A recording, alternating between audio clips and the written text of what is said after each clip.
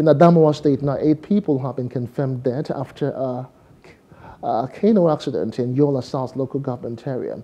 A boat carrying 23 passengers had capsized in Njuwa Lake at Rugange, a village in the Yola South local government area, early on Friday, with the government confirming 1 dead as search operations continued.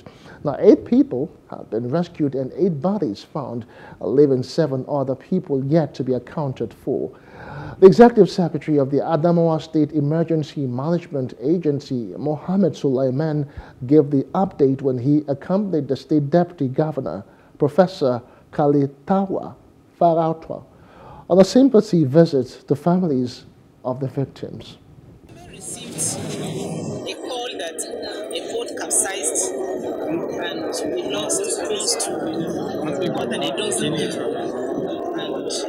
And rescue operation is still ongoing as we speak because 2 bodies are yet to be identified up to now, are yet to be recovered up to now. And because they are our people, this government belongs to them. We came on behalf of the governor and the government of Adamawa State to celebrate all the families because this loss is ours and not just for Rugange village. We had gone to the settlement before we proceeded to see people here.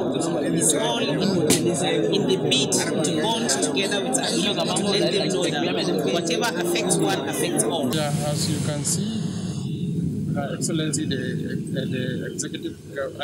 Deputy Governor represented the Governor, and